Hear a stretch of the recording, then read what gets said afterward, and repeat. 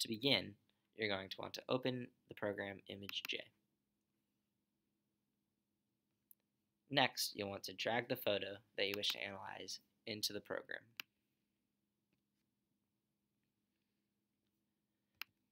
And then, in order to actually analyze the intensity, the only measurement that you want ImageJ to take is the mean gray value. This will tell you the relative brightness of the pixels within your macro. You can set the parameters of measurement by clicking on Analyze, Set Measurements, and then only selecting Mean Gray Value, and then OK. This should be done before recording the actual macro. Then, to record, you want to open Plugins, Macros, and then Record. Now the macro will record anything that you do within ImageJ.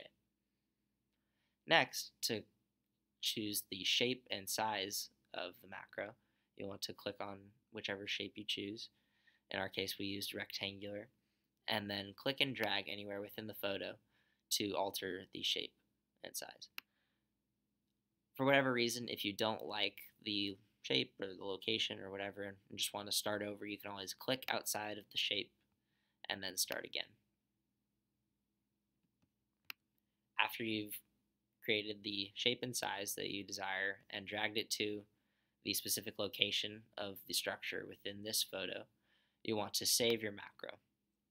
Do this by clicking on Create within the recorder and then File and then Save As.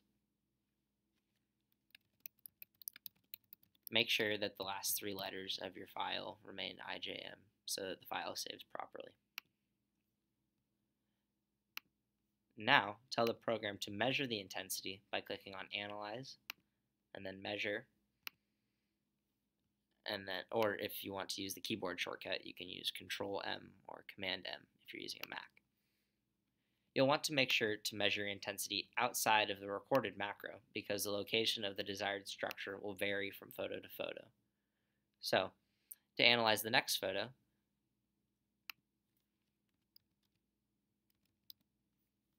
you'll want to close that photo and drag the next one into the program.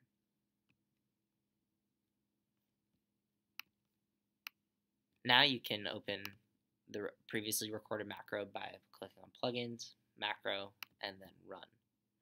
Now just open the file you've saved previously, drag the macro to the specific location of the structure, and then click on Analyze and Measure. And that's it.